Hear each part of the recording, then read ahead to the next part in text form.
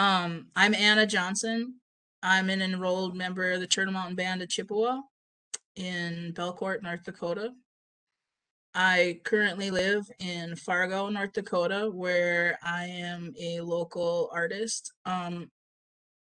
That's what I do for fun. What I do professionally, I drive a dump truck. So, all the other stuff I do is the real fun stuff. Um, yeah, I've been living here in Fargo for a while now, and I really like being here in this area. So I look forward to our conversation today, and I can pass it to the next person that I see is Joe. Hello, everyone. My name is Joe Williams. I'm a Wapituan Dakota from the Sittin Wapitan Oyate. Born and raised in South Dakota. Currently, I work at the Plains Art Museum. I'm director of the Native American programs. Um, Through the Plains, I curate exhibitions. I put programs together. Work with local artists and community members to sort of promote and help create a space for artists' stories. I have a podcast that focuses on Native American artists and creators and filmmakers. Two guests are two of our panelists, so it's really great that they're here. The purpose of the podcast, though, is to tell Indigenous stories with Indigenous voices, not filtered through administrators, curators, all that. That's my day job. I'm also a storyboard artist for film.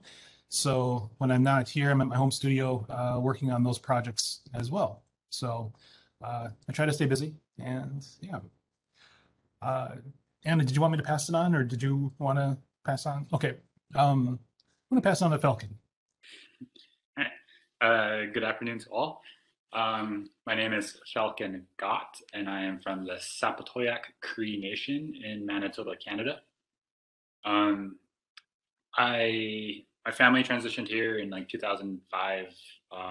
Went to high school in Moorhead, Minnesota, and then just found myself in college at Minnesota State University of Moorhead. I went for film production, graduated in 2015, and then I just happened to cross paths with Laura Youngbird, who was the then director of the Native American programs at Plains Art Museum. Worked alongside her, and then ended up meeting Joe a number of years later. And so through that program, I was really able to explore and utilize my filmmaking skills and trying to help tell stories about like what was going on with the Native arts programs and the Native artists that brought in. So I ended up making a good handful of short documentary films that conveyed their visit and what they were doing there. I currently live in Minneapolis, Minnesota right now, and pursuing and continuing to create Native American type of narrative films. And so I'm looking forward to 2022, where I'm going to explore that more so with the Native community here. With that said, I think I choose Caleb.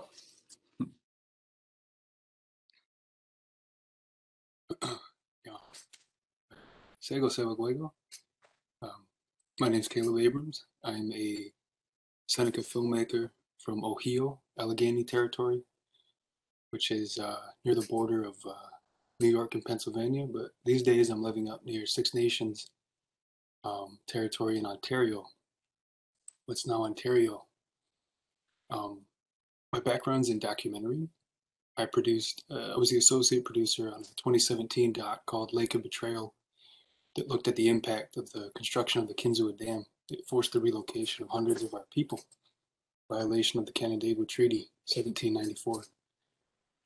Since then, I've done mostly independent work for regional Haudenosaunee museums, cultural centers, things of that nature.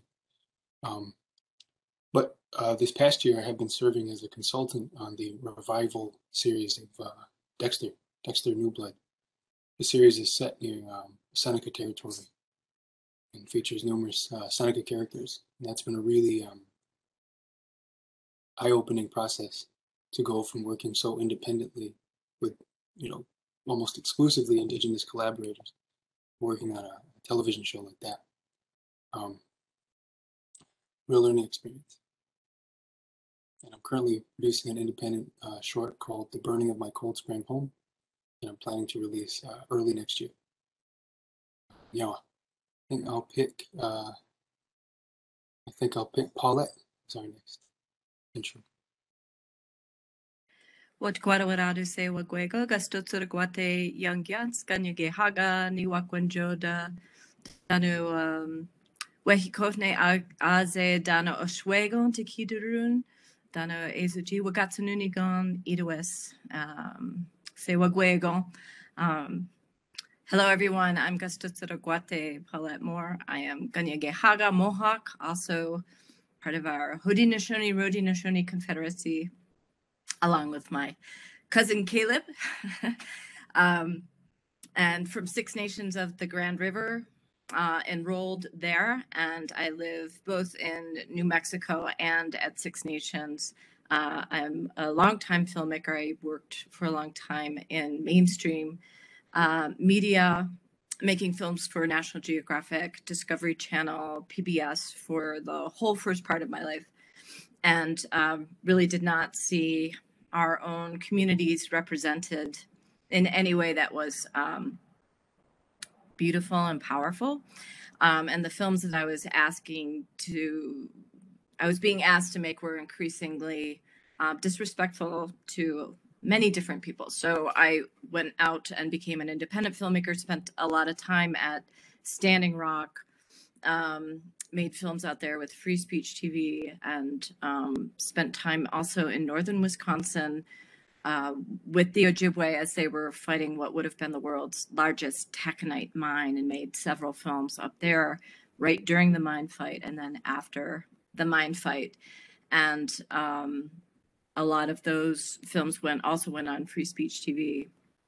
And now I have a media organization called the Aunties Dandelion. We have a podcast, and it sounds similar, Joe, to what you're talking about, our own people's stories told from, our tagline is, we are Mohawk women sharing stories, about the beauty and the just power and teachings of Indigenous people. So I'm very happy to be here with you all today. It's an important topic, and of course one that's close to my heart. So Yawagoa Sewagwego. Thanks everyone.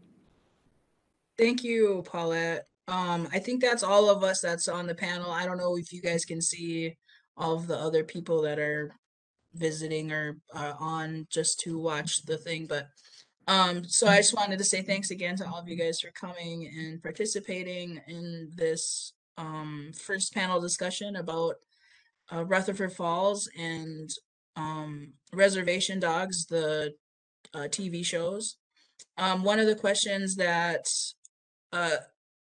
I didn't want to be too formal and give specific questions to you guys to answer.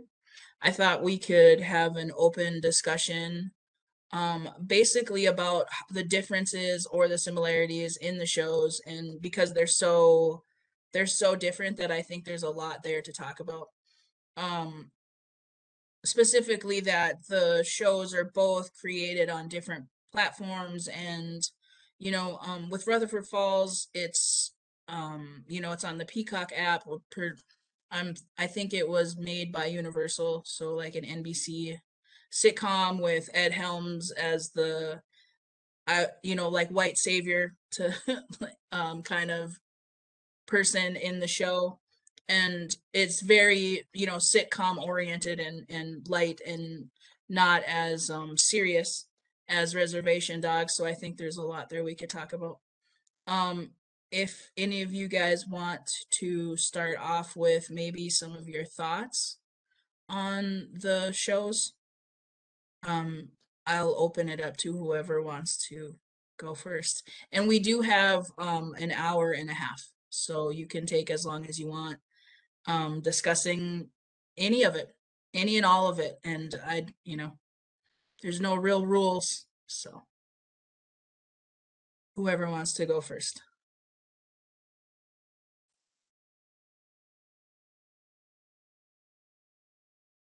Don't make me pick you.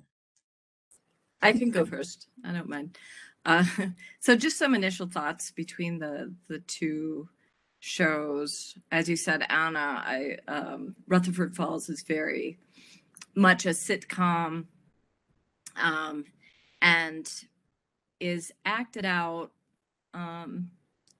in a pacing. What I notice about being back in our own communities as opposed to the films that I was making when I lived in Washington, D.C. for Geographic and Discovery Channel and mainstream media, it feels like the pacing always has to be almost redundant. Boom, boom, boom, boom, boom, boom. You know, I think a lot about that pacing and how it's like bang, bang, point, counterpoint, ha, ha, ha, cute, cute, cute.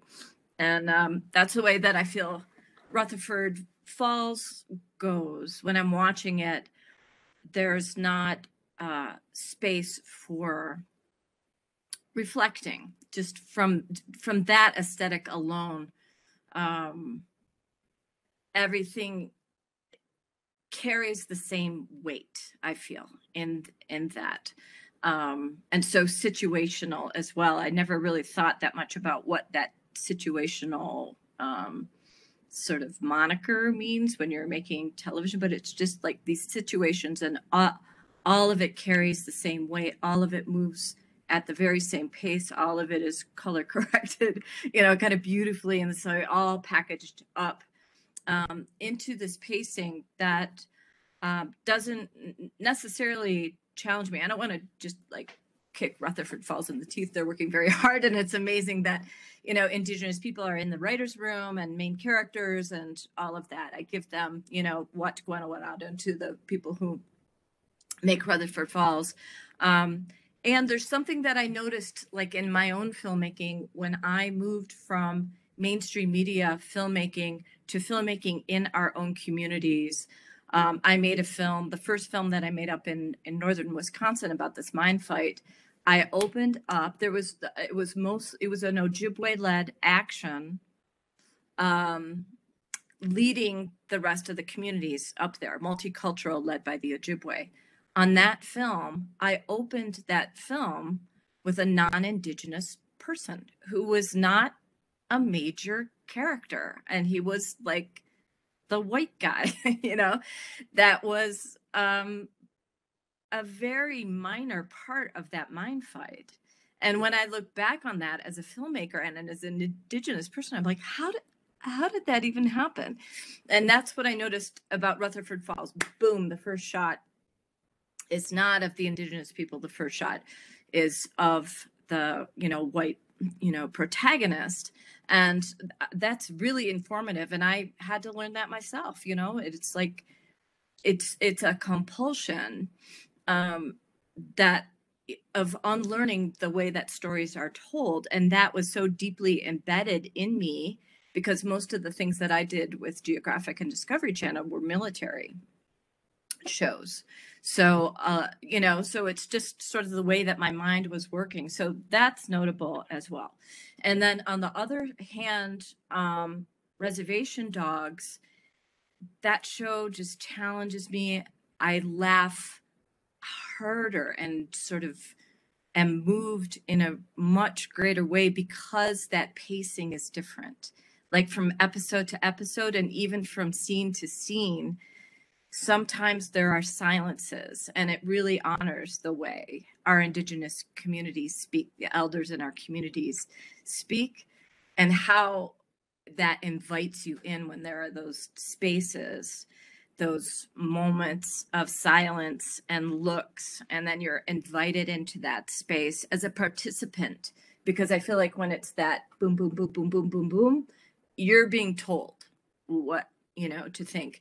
Whereas when there's a little bit more reflective moments, I feel like that invites us in, and I feel like it's just so much more honoring of the way our own stories are told, the way that people tell stories in our communities, and just even the material. I mean, we can go back, but those are my initial thoughts is of pacing and what that pacing means and the aesthetics that you begin with. So A lot more. So maybe, Mhm. oh, thank you, Paulette. Yeah. I think that was spot on. I think you're right about the pacing. And I think a good question would be, do you think that um it's the platforms that they're on, like that specifically pushing the stories? You know, FX is so much grittier if you think about all of the shows that they have and what they're trying to do to make Yes. things like a more authentic kind of way. And I think if you have the platform like Peacock or Universal, you know, they're very mainstream. So I guess it's very you know, it's so different that I think that that's why the pacing is like that too. I think that's definitely part of it.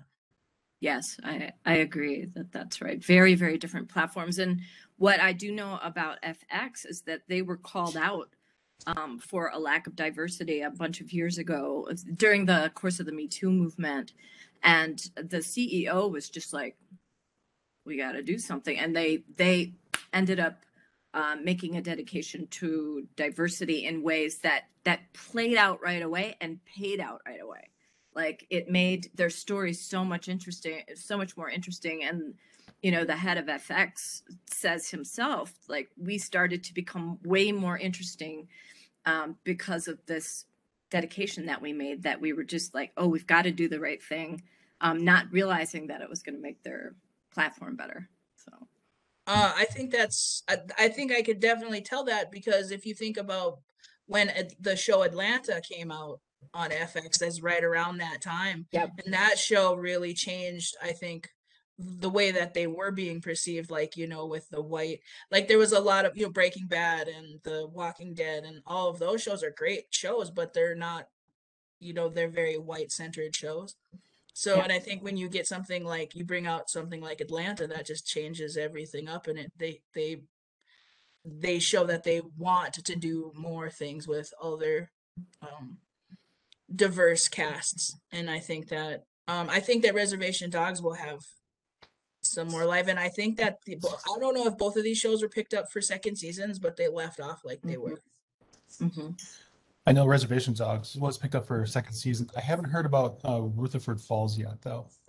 But I think to both of your points, it's definitely the pacing and of both shows. It does reflect the intended audiences that they're aiming for. Rutherford Falls, it's an NBC production, so it's aiming for the general population, and so it's in large part it's trying to introduce the larger public to Indigenous characters. And one thing I've really enjoyed about Rutherford Falls is that they really touch on things that coming from the museum world I can really relate to. The character, I got to glance over. I want to make sure I get the name right. Reagan Wells's character, you know, where she's this museum um, uh, director trying to be relevant, not just within the museum world, but also within her own community. You know, being this college educated cultural person, but doesn't really have the street cred on the res because she isn't sort of mixing it up with the kids back home. Um, and of course, they talk about the corruption and the politics of the casino world, where I grew up on the res. I've got family that work all through the casinos there, and so you hear those stories, and it's like, of course, yeah, that you know, that's all relevant.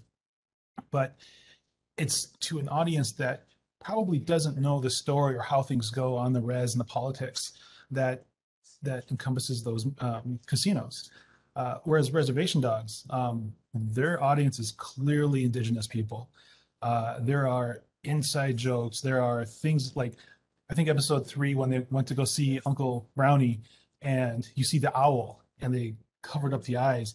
My wife and I just started screaming because we know what they meant. That was so brilliant, and so appreciative that they don't have to lay things out for us. They showed us an image, and even though the eyes were covered, it was sort of a wink and nod to the intelligence of the audience of who they're telling the story to. And so I think an audience, the intention of the audience drives the story. And that's, I think, in my opinion, that's why there's this distinct difference in the storytelling process in both productions. And I'd like to add on that what Joe just said. like when you have heavyweights like Sterling Harjo and Taika Waititi, being able to have, you know, as much control as possible with how these characters are able to grow and develop and breathe in a sense in their environments, that's huge. And like Joe said, that, you know, the target audience was definitely is Indigenous peoples, and for us, I think that's very significant in terms of relating to those characters. As for non-native people, I think that is an entryway to getting to know a type of like what native people are about, especially in cinema, especially with representation, just because that opportunity or that platform is or rarely ever there in mainstream cinema, especially on something such as Hulu, streaming services that it's available worldwide.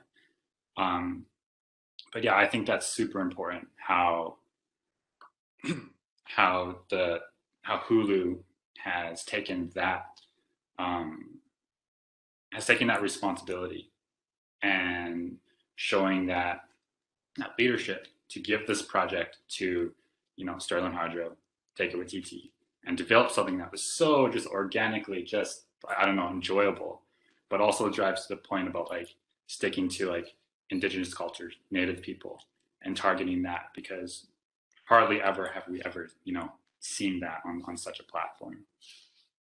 So yeah.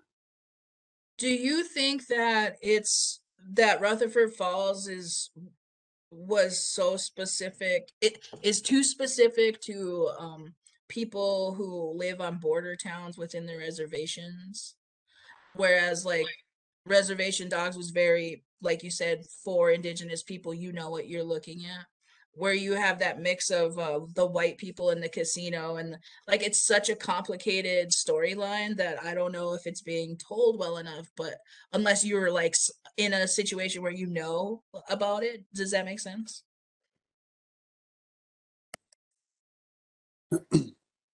Yeah, I think that I give Rutherford a lot of credit for trying to tackle some of the things that they do. Reservation Dogs, as we were saying, uh, sort of knows who its audience is, and if you don't fall into that target audience, they invite you to try to keep up, but the jokes might not be for you, and they're not really preoccupied with that.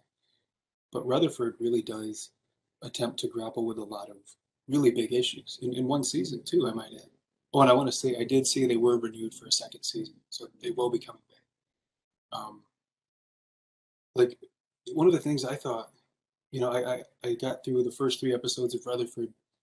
And I was excited. Oh look, there's this one, there's that one. It was exciting to see some native faces I recognized, or in the credits too. I'd be like, oh, they're writing on this show. That's awesome.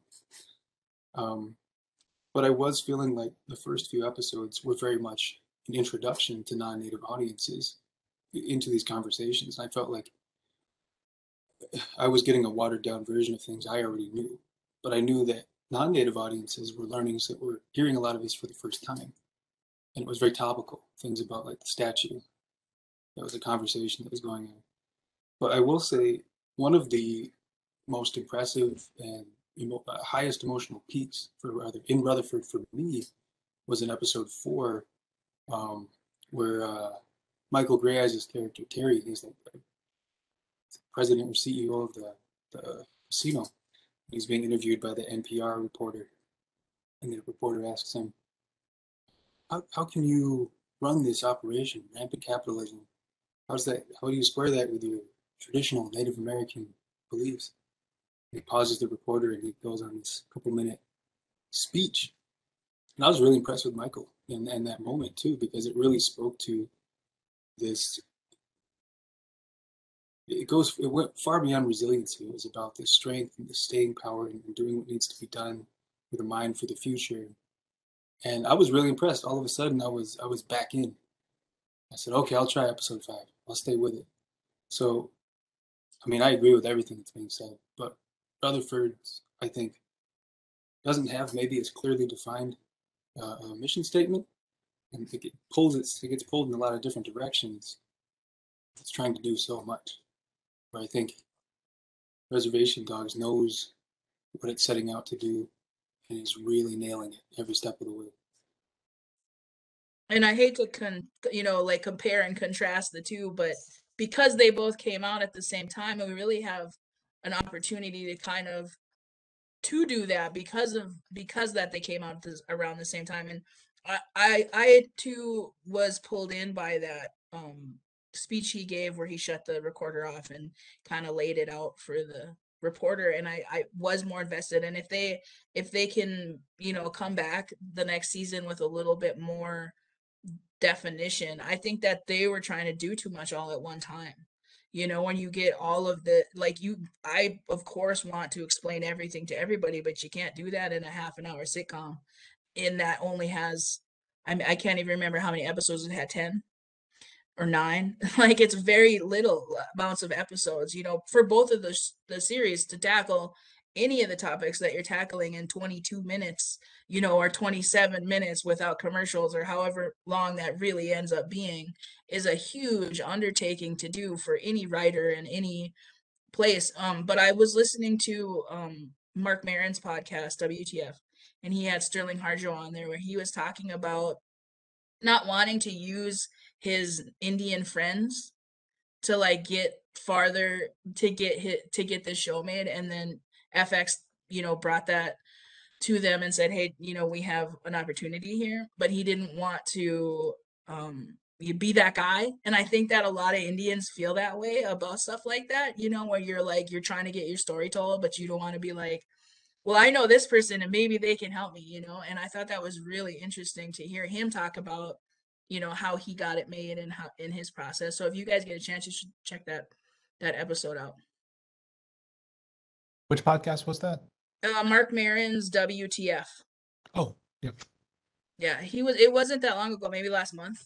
It was right after the show came out, and he had him on it right away, and he talked a lot about how he got it made and the specific, like how he catered it specifically for Indigenous people. That this is about, it's partially about his life and partially about other people and what he's experienced. And I think it's important to, for the director and the writers to have a say for things like that, and like to be able to be interviewed too is something that not everybody gets to do when they have shows come out. They don't get to talk about why their show matters necessarily. It just goes out into the ether, and people absorb it or they don't. So I think it's important to be able to have like these conversations about it too. Mm.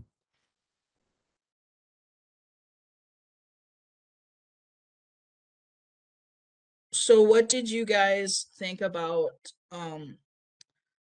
Ed Helms' character as you know, as his character developed and finding out that he wasn't a Rutherford and that he, like, do you think that they'll bring him back in a different way to be more of a ally and less of a conflict, He's a very difficult character to like, and at the same time they want you to like him. He's like the main character. So how do you resolve that? I think in a lot of story developments, characters will have sort of like the false victory, so he might come around with a new perspective or something, but he's going to maybe fall back in old habits and continue on in that role as he has been in. But I'm trying to predict the future, so I don't know. It would feel weird if they, moving into just the second season, they changed the role of him so early within the structure of the rest of the story. I don't know. What do the others think?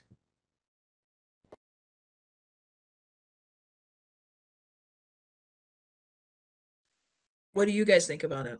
Anybody else? Yeah, I think that well, I know Ed Helms he was involved in like the creation of the show as well. He's one of the executive producers on it. Uh, he's an NBC darling too, so I know that he very much. I suppose I don't know this. I assume that he was very instrumental in getting the thing off the ground in the first place. And yeah, but he's hard to root for, or he's hard to like. Um, I think he's playing, if anyone's familiar with the American The Office, he's playing, in many ways, he plays a version of that character that he has before, I think. But I think it goes back to, too, I mean, I think the show, my take on it is that it's the two leads, Regan and I forget Ed Helms' character's name. But Nathan. Nathan, yes. Regan and Nathan are two leads, and there are introductions into these two worlds that push and pull the show in these two directions. And I mean, I'm very grateful that Ed Helms was. I'm glad the show exists, and all the complications that his character presents, I think, speak to the show's attempt to grapple with these issues about the statues and the lineage, and it gives them a lot of room to go forward in exploring other conversations in a television series. Whereas I mean, I see the characters in Reservation Dogs as being the vehicles for the characters. Whereas I think Rutherford has sort of has their pieces on the board in place that allow them to say, this one will let us go here. This facet of the town is open for exploration in a later season. Yeah, I'll leave it at that.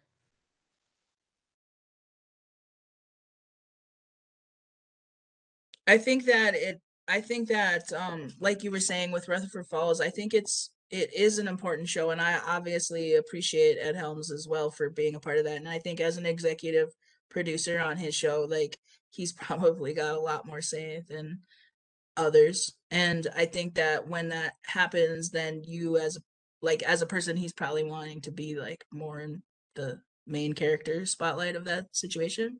So then I think they're pushing everything, the storyline, into this little, like, they don't have enough time to tell all of these stories all at once. I like appreciate that they're trying to tackle like all of these things, but there's too many topics going on at one time.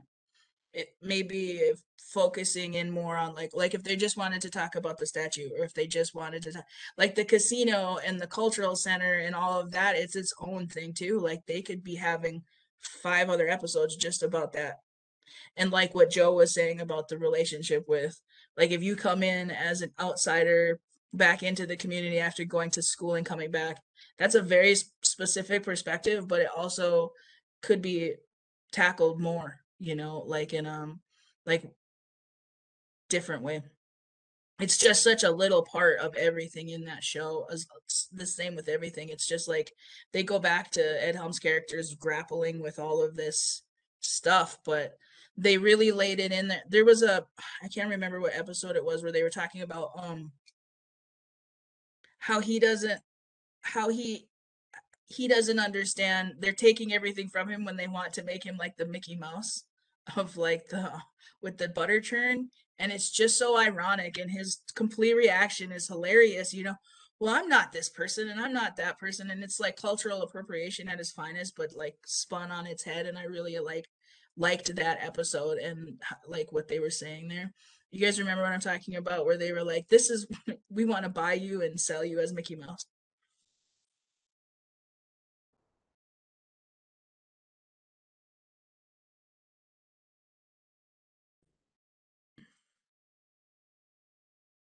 Yeah, and I think there's an enormous amount of unexplored territory with Rutherford Falls as well, about Reagan and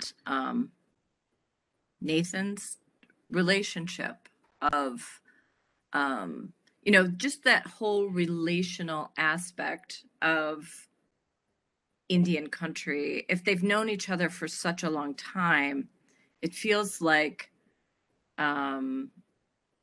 I don't understand what they went through together when they were younger, right? So it doesn't feel like they've established that foundation of their relationship.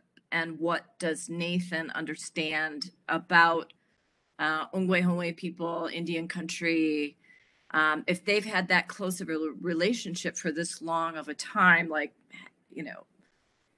how does her family feel about him? Or it doesn't feel like there's that establishment of the basics of relationality. And for me, that's another thing that I kind of long for. One thing I do like is that they're speaking Mohawk when they're speaking Ongwe Hongwe, so that's kind of cool, and they're doing it pretty well, so that's kind of cool.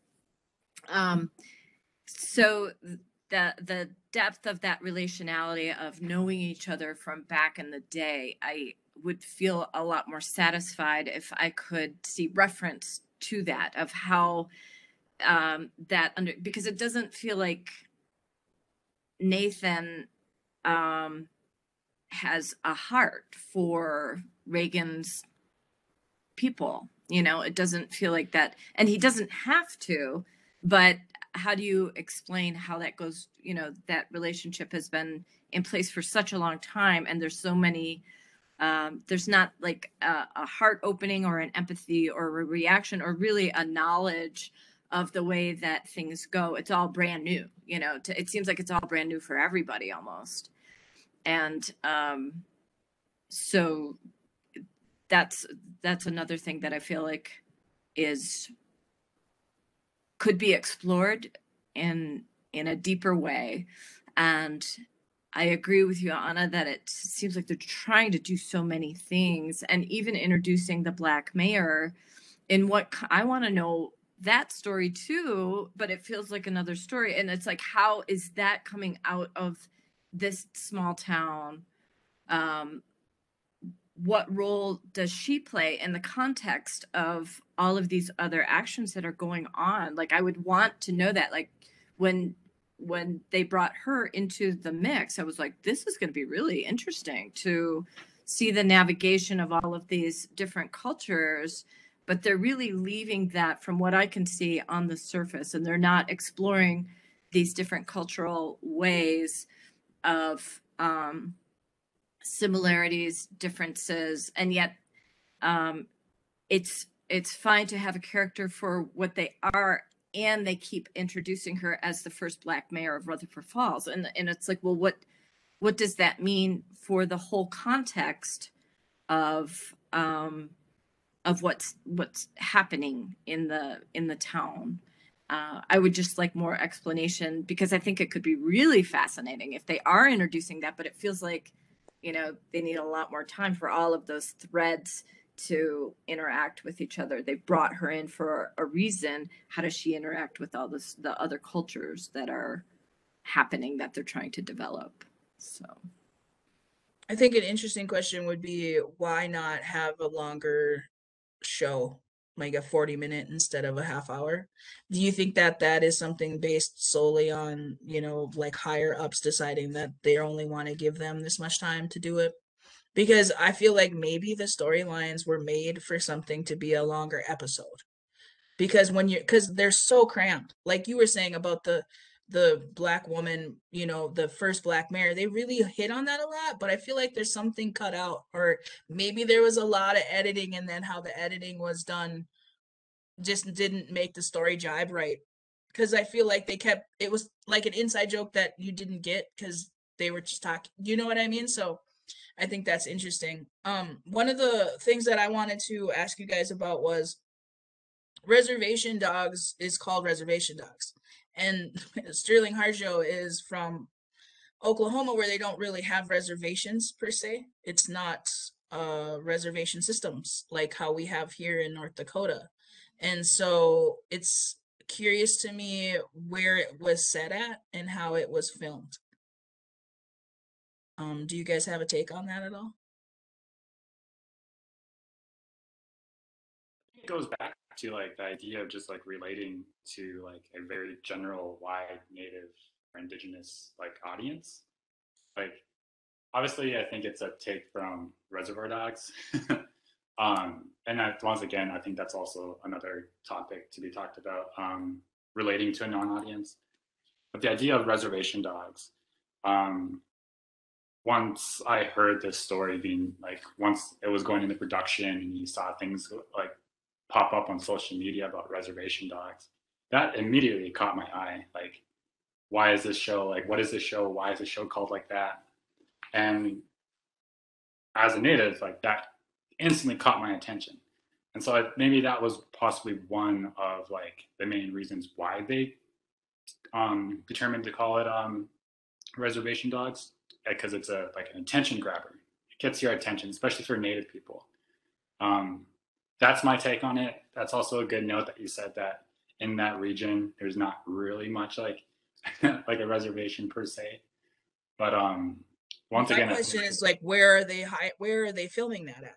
Is it just a bad neighbor? Like, is it a bad area in a town they live in? Because it's not technically a like, I don't know where it was filmed at, and I didn't look into the location exactly, but I was curious about that just because of all the houses and the scenes that they're in. Is that just a bad part of a bad town, like a bad part of a neighborhood somewhere that they're just using as a backdrop to like blanket all the reservations that look that way, which is a little, heavy handed then if it is, you know what I mean? So.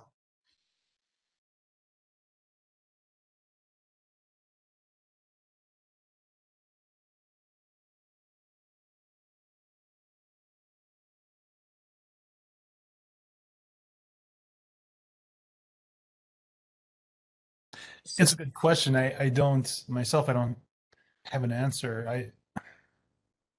Yeah, yeah. I'm just trying to think of the layout of that town and how they've filmed that. Is there, because the episode with Bill Burr, did that take place in the same town, or was that in another town next door? Because I mean, there's clearly a white community within that area too. So I mean, is it an open res, or what's? I guess I don't know what the answer to that question would be. The layout of the town.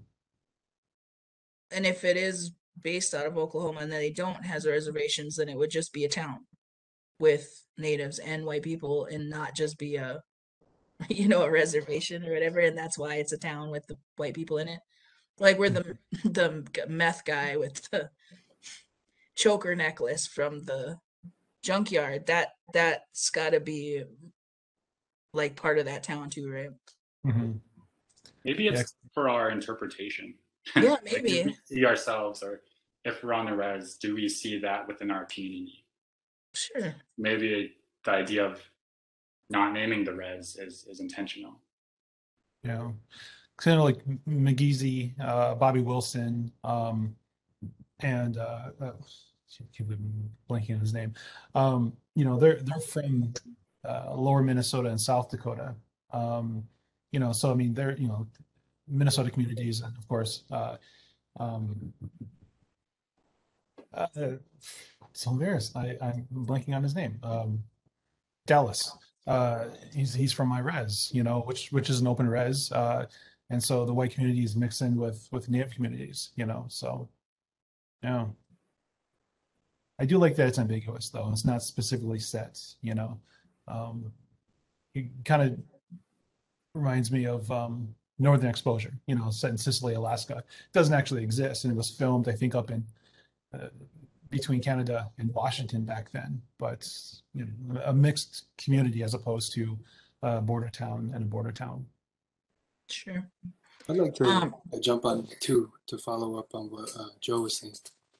That I know that Rutherford really has gone out of its way to create, to drop us into a place, and it informs so much of the characters and the places that they come from and what they root for and what they're after. And like I said earlier, reservation dogs seems to be more character driven, and they give us just enough information to give us a working understanding of where we are, but they don't belabor the specifics. And I'd like to connect that to the work that I've been doing on Dexter as well. That Seneca community is fictitious. I was very insistent that it be a fictitious community and not be modeled after one that truly exists. And I also went out of my way to have the show not include any specific references to actual Seneca communities, because I didn't want it to be mired in any of the politics or inaccuracies too. It's a Seneca community, and that's really all the audience needs to know. And I think that in a way is what we see in Reservation Dogs too. I'd have to go back through and pay more attention to what information they do give us. Because I'll be honest, I mean, I didn't think about that much when I watched it. I mean, we're having the conversation now, and I guess I'm trying to go back in my head and recall what was presented to me, but I think it certainly functions. I imagine as intended, as the creators hoped it would, because it wasn't something that was, to me anyways, I didn't find myself confused about, and I guess it'll give them opportunities to flesh that out later if they choose to. Whereas Rutherford, I don't mean to keep picking on either, it's just they are different, right? In Rutherford, the large part of the show is the specific location, the specific nation, which is also, as Paulette alluded to too, it's the Minneshanka are not an actual nation, but they do speak Mohawk in the show, which I am very glad that they opted to go with an actual Indigenous language and not manufacture one. I'll say, me and my partner, we were real excited when the episode when Terry's Michael's character Terry started speaking Mohawk at the the land acknowledgement there. So, oh, he's speaking good again on there. Very cool. That part was so funny because he spoke all the bad things in English. It was just so pointed where you're like, yes. You know, like I do have a specific question about like the portrayal of on reservation dogs of the young adults in that show. Like do you think that's a fair portrayal of youth?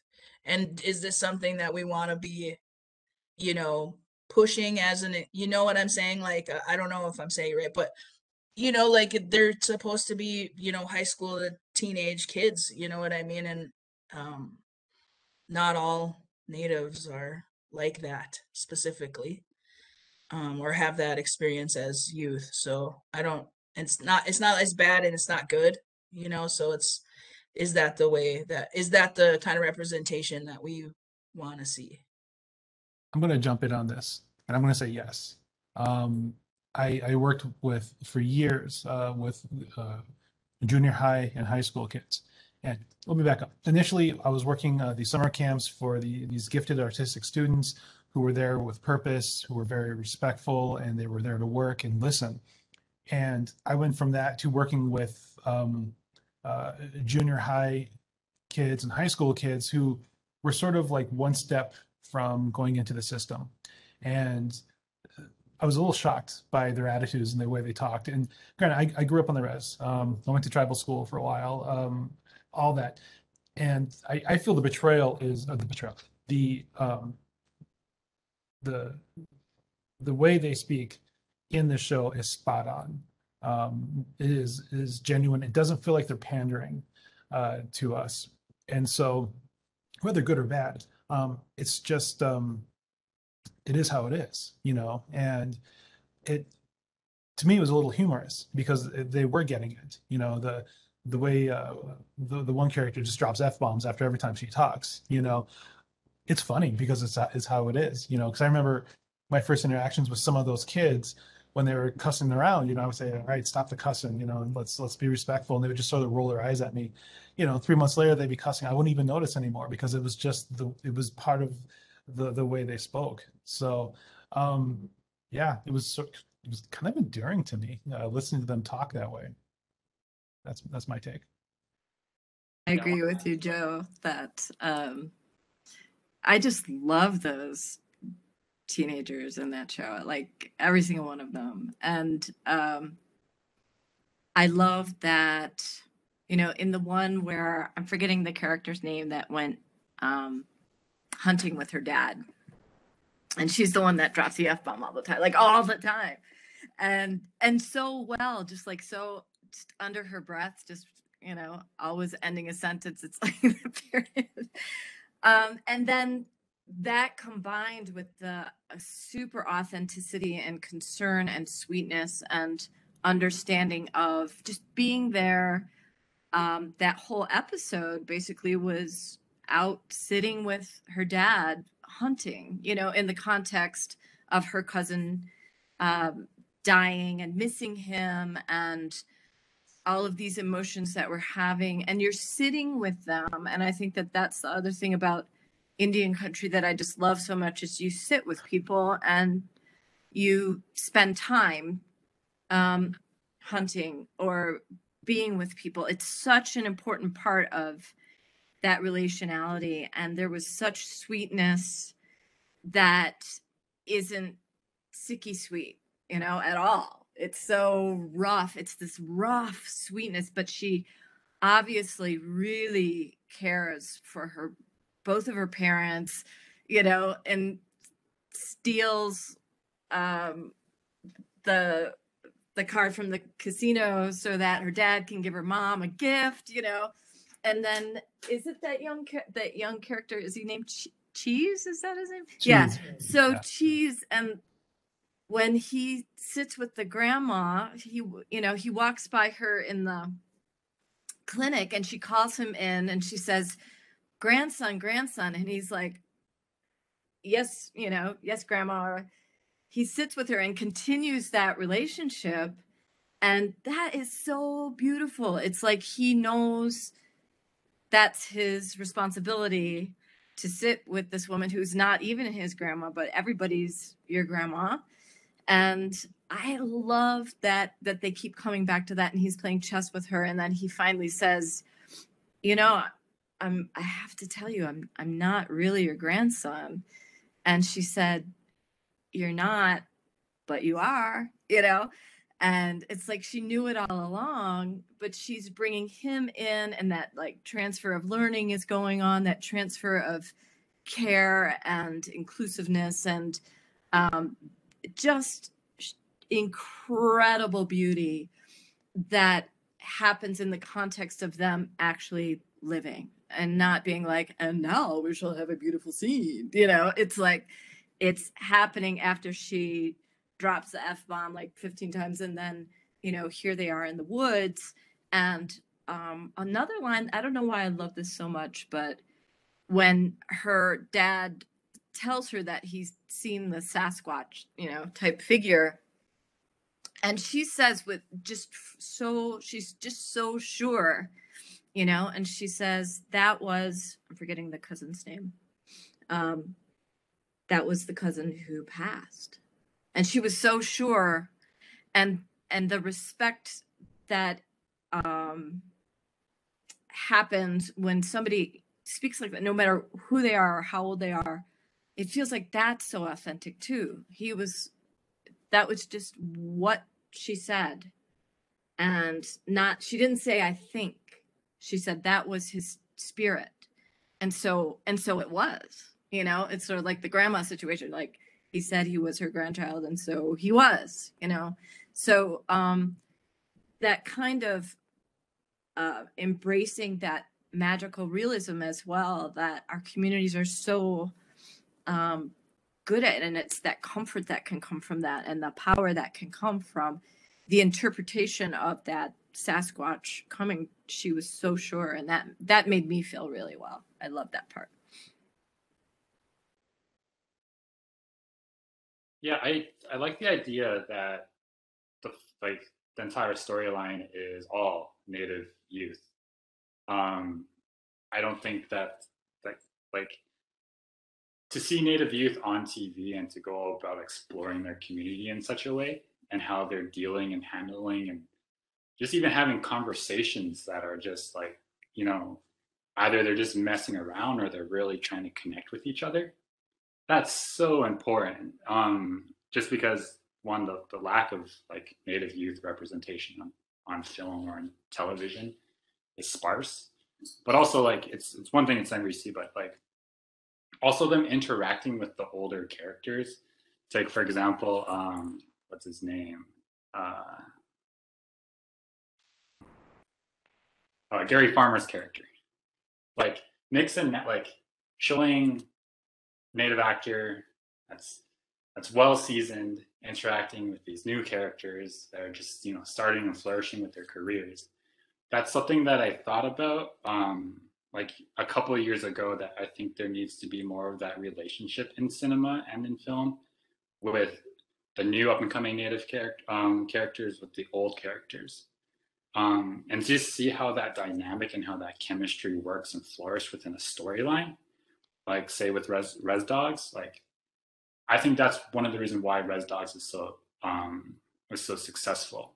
It's just because seeing those dynamics take place and seeing how these characters are able to experience such a situation, be able to reflect on it, breathe, and then go about finding a way to almost like resolve and that's another thing too that's important. Just seeing that character development, seeing all these multi-dimensional, three-dimensional native characters in this chaotic way of trying to get off the res, like stealing a what is it, a potato chip truck and selling it. Really taking like they're like taking whatever means they can to help like end their goals, to find their goals and to reach them. But through that chaos, I think they end up finding themselves. But boy, like seeing how these characters interact with each other. Willie Jack, she's my favorite character, and she just kind of reminds me of some of like the people that I hung out with, like when I was in 7th or 8th grade. I was really into basketball. There were a lot of other natives that are around me at that time, and some of them were from the res and living in the city. And boy, did they had that heavy res accent. And I don't know, Billy Jack just reminds me of a scrapper, so to speak. And it's just like, in my opinion, it's good to see that character take place. But then again, with Devery Jacobs' character, like how she is going about dealing with the loss of her friend. Seeing that really emotional tone and how she goes about amongst her other friends. Yeah, it's well written, and cheers to like the directors and writers of the show who are doing that. I might also add that I was also very surprised to see some of the directors of the show. Like there's like obviously Sterling Harjo, and then there was Sidney Freeland and Black Horse Lowe. That was super cool to see his name, I think, on the screen at the end of the credits. And what's her name? Tesba Chavez, I think that's how you pronounce it. I think they just did a really good job at displaying and conveying what these characters are about and how they go about growing throughout the season.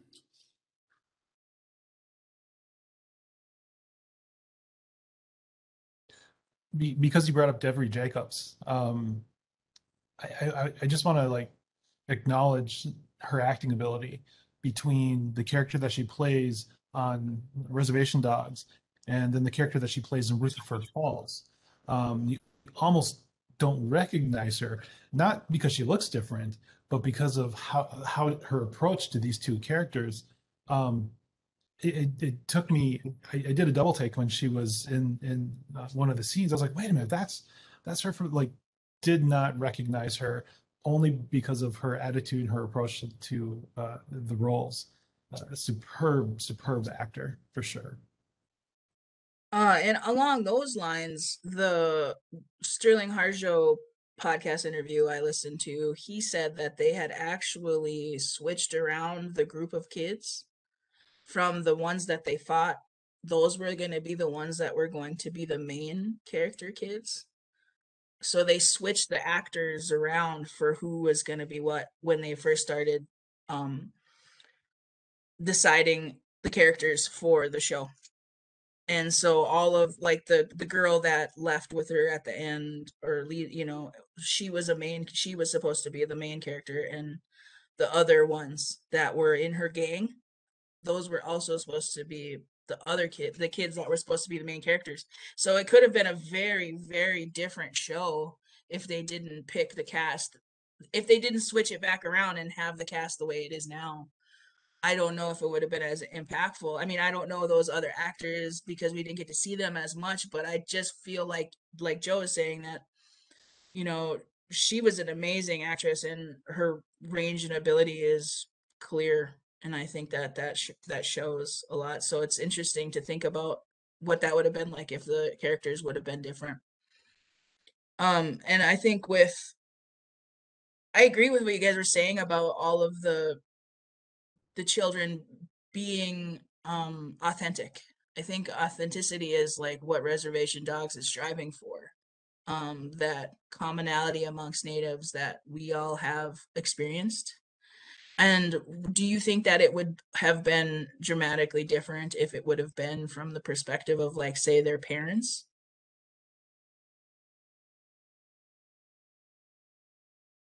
Like if the parents were in the shoes that their kids were in. Yeah. That'd be a really funny storyline, I think. Interesting storyline. But yeah, that's a really good question.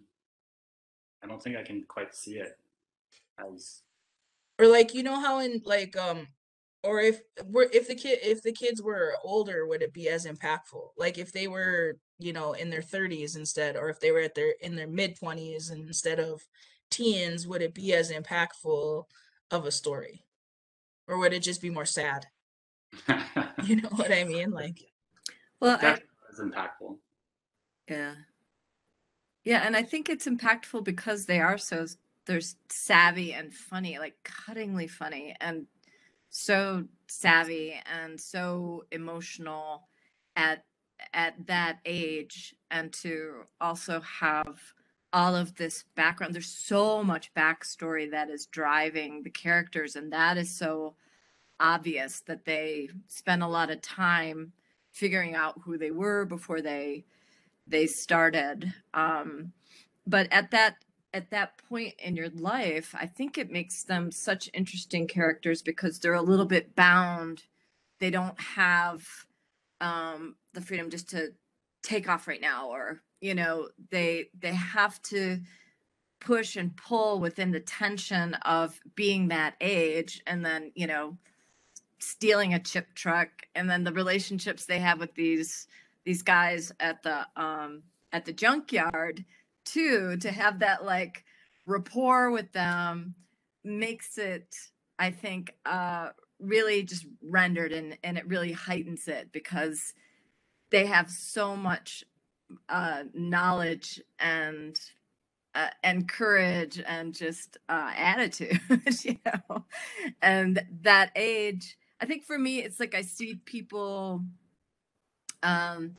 teenagers that don't have an Ongwehongwe, original background in this way, and they don't necessarily get pulled back. I mean, there's respect for elders and things, but I go back to that story of sitting with the grandma, that comes from an Ongwehongwe point of view, that that there is this relationality, and I don't see that same storyline working in such a poignant way from a non-Ongwehongwe perspective, but it is because he is that age, and a lot of times at that age, what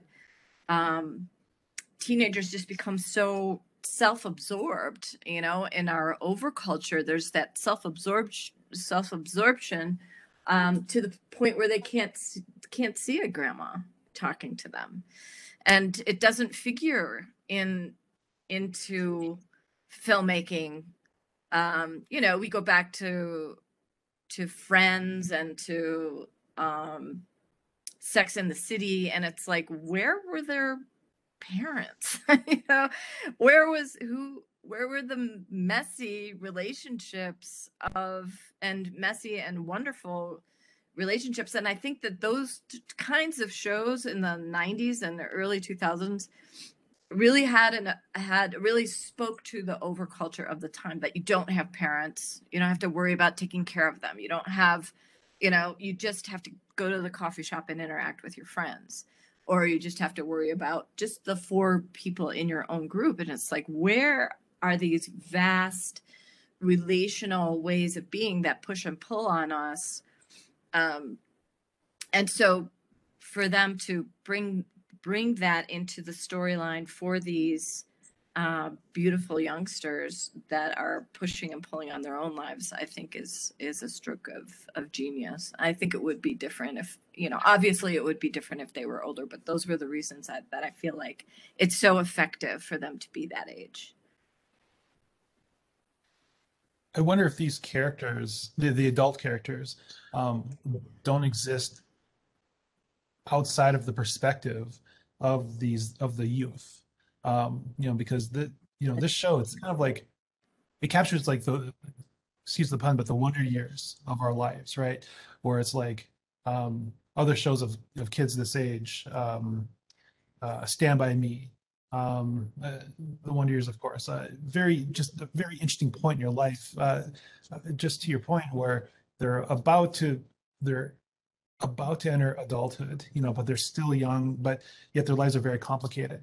I wonder what the show would look like on network TV. I don't think it would be successful. I think there would be too many studio types getting involved with all their notes and changing the what really makes this something special. Yeah, like they would make them change their perspectives on how they look and dress and act as teenagers, because mainstream is not the way that it is, on the show. It'd be a disaster if it was framed like Saved by the Bell or something. Yeah, they'd be like, let's make one of them blonde, and like, you know what I mean? Like, A good example, Joe. it is. By the Bell. It is. And speaking of that, I think that goes back to why Rutherford Falls is so scrubbed, because they're on Peacock, run by like an NBC, and they're not ever going, like, they want to be serious, but all of their seriousness revolves around love relationships, which I also wanted to ask you guys about, if you thought that was weird, that they just threw in like some random love relationships with the NPR journalist and her, and then the mayor and Nathan. Like, what was that? Did they need that? Was that necessary at all for furthering the storyline, or was that just something to be like, want to make sure we're a sitcom?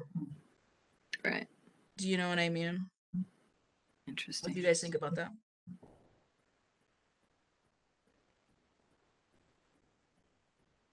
I mean, it all feels very intentional to me. It feels very much it's a product of the format that the show,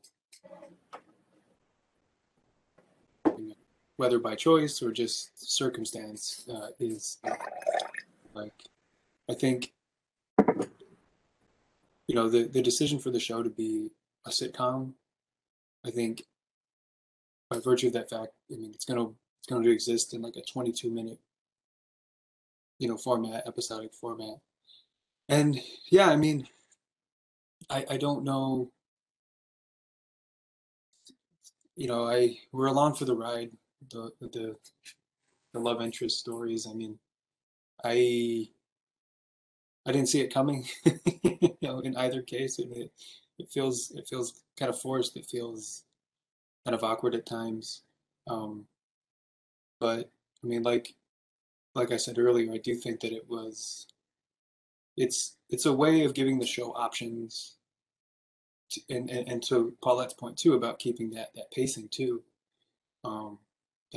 Or I like what you said too about every scene has the same, they all weigh the same or something. Every moment has the same weight, and It really feels that way. I really think that really says a lot about that show. And I'm not trying to bag on Rutherford Falls either, because I appreciate them and their platform and them being out there trying to do the thing too. But I think that there's a lot that could be fixed or worked on or made different, or with Rutherford Falls, where I think Reservation Dogs is more of a complete thought. The writing is really solidly good and the characters are really well developed. Their stories better. You can even sense their background stories more, and they don't even really give it to you that much. If they had love relationships within Reservation Dogs, you would be able to, it would fit in there better than I think the way that it is with the Rutherford Falls.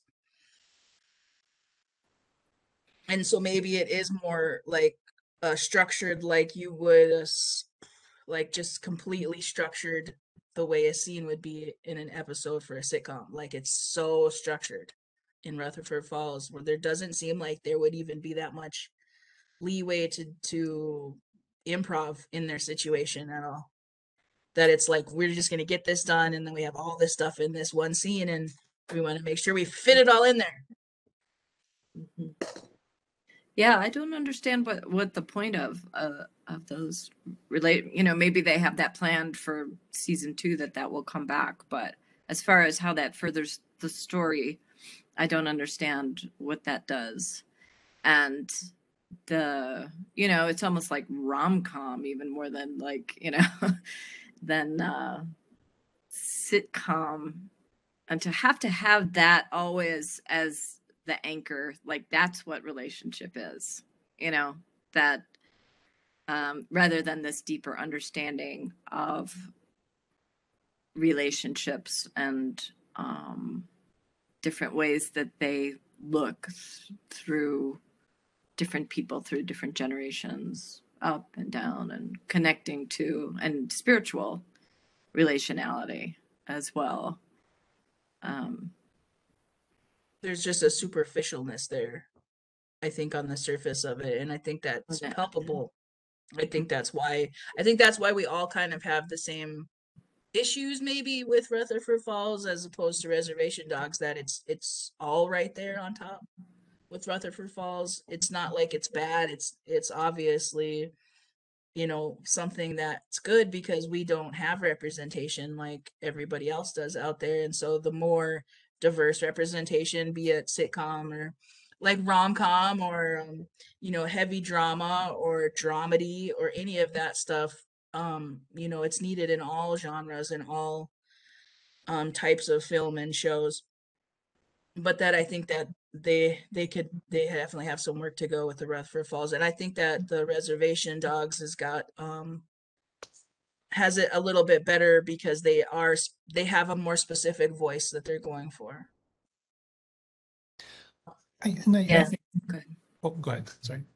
No, just really briefly, just even the name, to name it Rutherford Falls is not naming it an Indigenous place, right? But it's so that's such a safe thing to do. And then to say Reservation Dogs, like that enters you into a grittiness, and that enters you into it opens and expands the possibilities of what this show might be. And then like Rutherford Falls just seems like it's very kind of washed already, sort of. So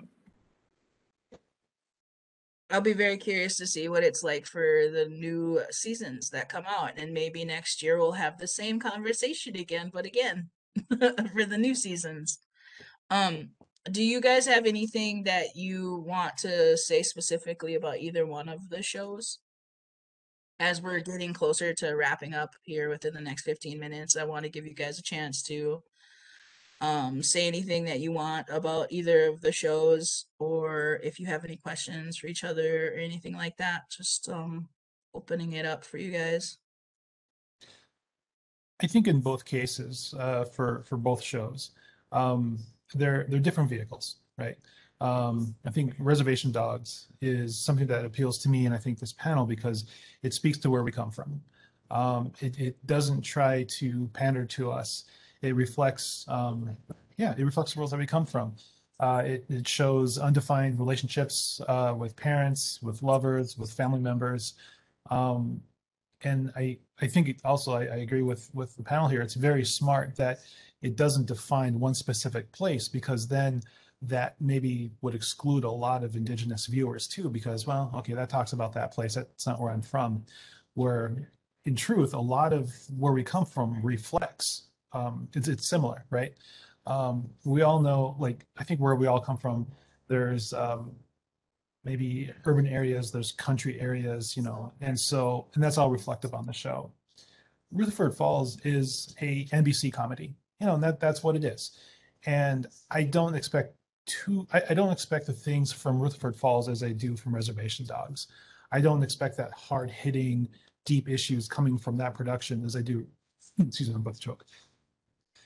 Excuse me, from that. And so I enjoy it for what it is. I do like, though, that they do touch on some issues that are important. Again, with gaming, with identity within communities. So yeah, I'm curious on where it's going to go, but I don't hang on to it as heavy as I do with Reservation Dogs.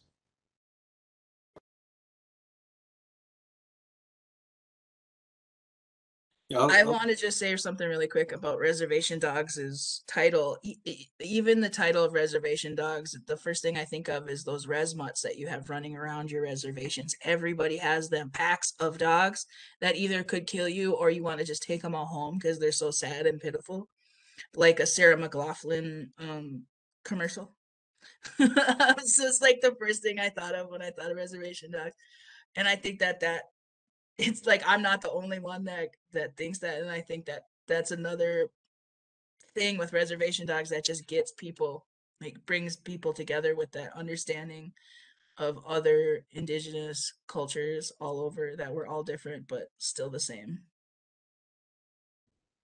I wasn't trying to interrupt you, Caleb. Go ahead. Oh, no, it's a good point. But I wanna piggyback on what Joe said too.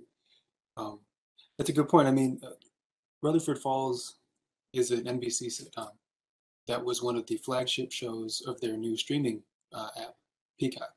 So they want to put a familiar face at helms and lead strong, while also creating an opportunity for diversity or inclusion. And I think in many ways it succeeds in what it set out to do. You know, you can't hold things against The Office for not being, you know, as gritty as a Breaking Bad. You know, they are different, and they're intended to be different, and they're totally different vehicles. So I mean, Joe said a lot of it really well. I'm excited for both to come back, um, and I have a lot of hope for Rutherford Falls because, like I said of Michael Grey Eye's speech in episode 4, there were moments of real um,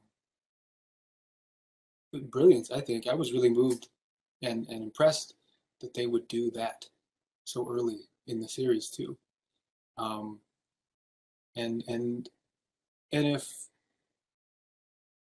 if nothing else too, I mean, it is introducing these topics that may be well worn for us to non-native audiences and raising the awareness and consciousness of those conversations that we've been having for decades, centuries. And yeah, and lastly, I'll say too that I am really grateful that they came out, you know, within a few months of each other, because it allows not only us as native viewers, but all viewers to have a sampling of two quote unquote indigenous shows. If we had to wait a year or two between one and the other, I think it would be easier for folks to write off the first as that's what a native show looks like, as if there is such a thing, right? I mean, the possibilities are limitless, and I'm really excited to see not only where these two go, but what comes next too.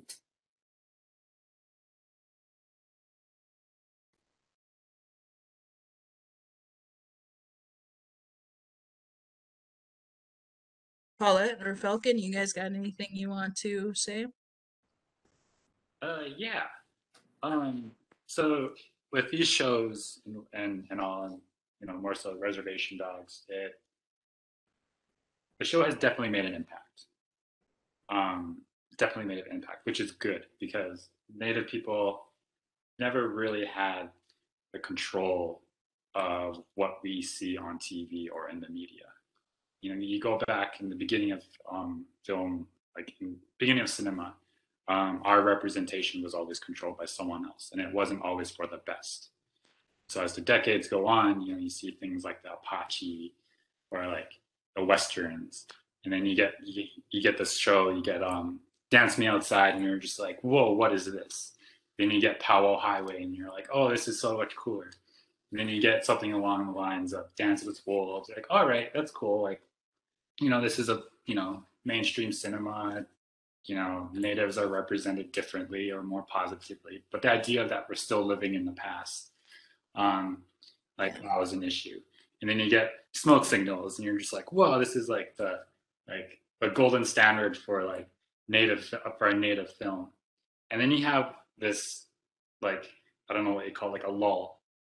You see things here and there that you see films, you know, like Drunktown's Finest. You see things here and there that pop up that are good, but aren't getting the type of recognition that they should have. Then you have, say, something along like Jeff Barnaby's Rhymes for Young Ghouls, something edgy, something that talks about a very important issue in history, residential schools, and that's a whole different other topic. And then we get Reservation Dogs, you know, something that I think is that is accessible to a very large group of people, whether or not you're native or non-native. And so to see what this show has done and the impact that it has made, it's going to be interesting to see what comes from this. And hopefully it's for the better. Hopefully when, you know, these studios or these streaming platforms see the potential of what Native people can tell. And once again, I think when you give Native people money, they're able to do something that's very, very, very significant. That not only educates like non-natives, but we get to see ourselves in that. And so that's what I see with what's like this momentum of potential with these projects, with these shows that are coming out. And so I just thought I'd add that. Yeah, thanks, Falcon. I believe that we are at this time, when I look at the timeline of these shows coming out and thinking about Standing Rock and the other Indigenous response to environmental degradation, and how out on the, you know, out where you guys are in North Dakota, on the plains of North Dakota, Indigenous people it was the largest gathering of Indigenous people in the modern day, right? Completely historic. And what I saw at Standing Rock were the first Facebook Live that I saw was Dallas Goldtooth, actually, with his nieces and nephews kind of crawling all over him at his auntie's house, right? In this really relational way, talking about the pipeline and how people were coming out to Standing Rock.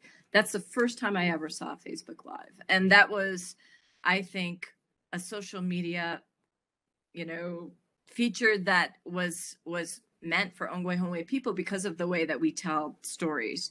We need the context. We need to be able to not do it in little clips or bullet points, or, you know, everything is context. Everything is relational.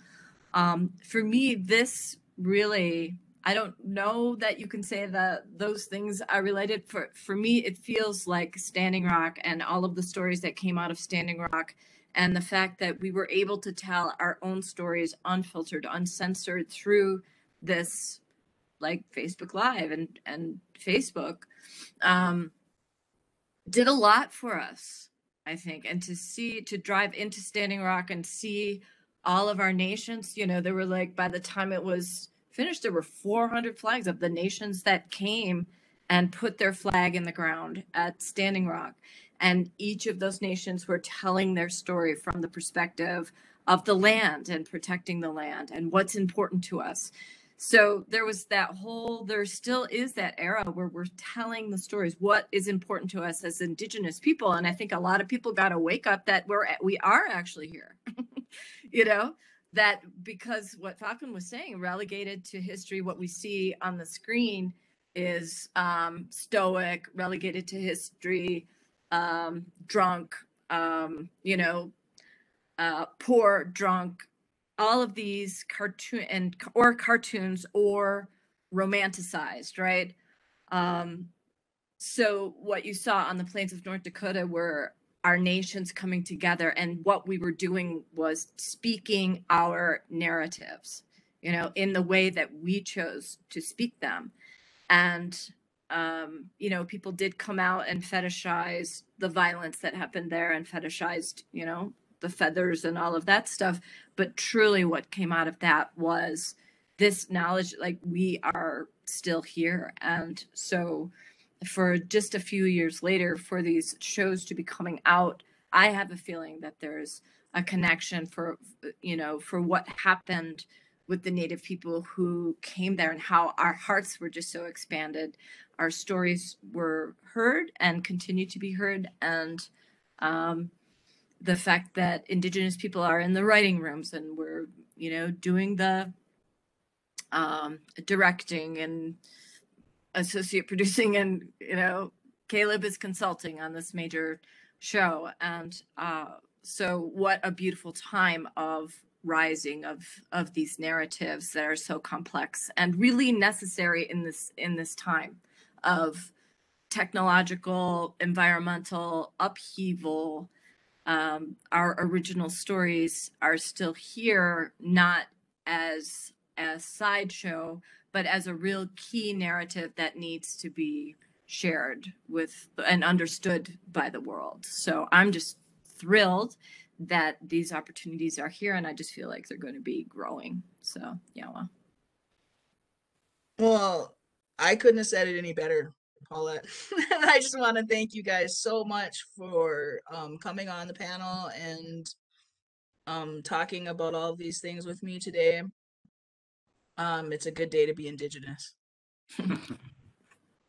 So I think we're gonna wrap it up. They have another meeting going here in a little bit. So again, I just want to thank you guys. Hopefully we can connect again soon.